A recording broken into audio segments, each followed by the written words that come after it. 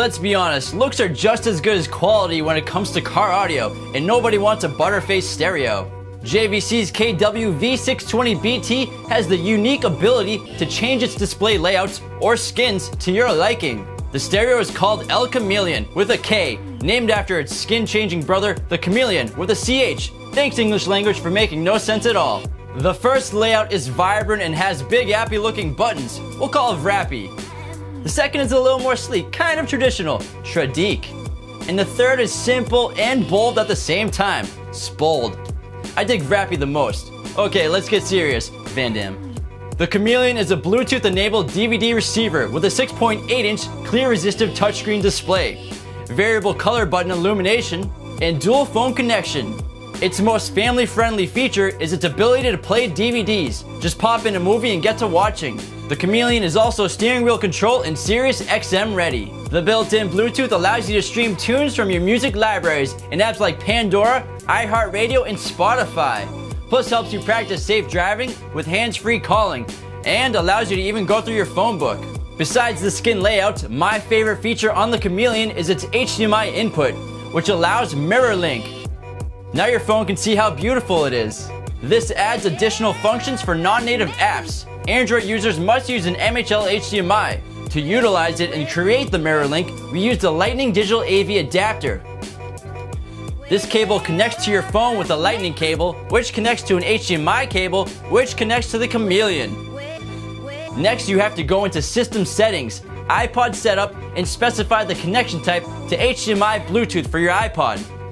This creates a mirror link between your phone and the Kameleon, allowing you to see whatever you're doing on your phone on the radio's LCD. This is perfect for apps like Waze, Google Maps, YouTube, and Netflix. Hell, you can even check out cat posts on your Instagram. The Kameleon is compatible with iOS and Android devices via the USB port direct connection to play music and charge your device. Make sure you use the iPod source, not USB.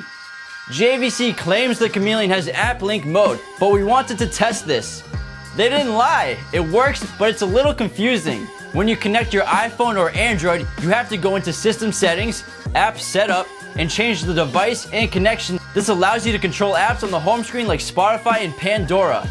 A cool smartphone feature is dual phone connection. We connected an iPhone 6 with our LG Stylo. You can switch back and forth between them easily. Perfect for when the honey wants to put on her music and you still gotta take a call. Dual zone control, allowing the rear seat passengers to enjoy audio and video with additional rear monitors, while the front passengers listen to a different source. Let's go through the Kameleon's audio settings, which JVC definitely got right.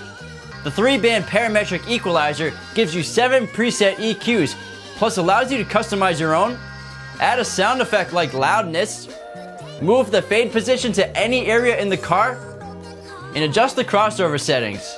The rear USB port not only supports audio format, but also video format when connected with a USB thumb drive. Add a backup camera and adjust the assisted parking grid guidelines. Install the iData Link Maestro to retain factory controls, including voice control, and view new settings like gauges, climate control, and tire pressure. The connections in the back include the wiring harness, Sirius XM tuner, iData Link Maestro, Bluetooth microphone, HDMI, iPod AV, video output, backup camera, 3 sets of 4-volt RCA preamp outputs for front, rear, and subwoofer, AM/FM tuner, and USB extension. Included with the radio is an external Bluetooth microphone, wireless remote control, wiring harness, and parking brake extension. That's it on the JVC KW-V620BT Kameleon. Be sure to check it out online at qualitymobilevideo.com. If you enjoyed this video, go ahead and click that like button. Leave any comments below and don't forget to subscribe. If you want to check out another cool video, go ahead and click it right up here. Thanks for watching.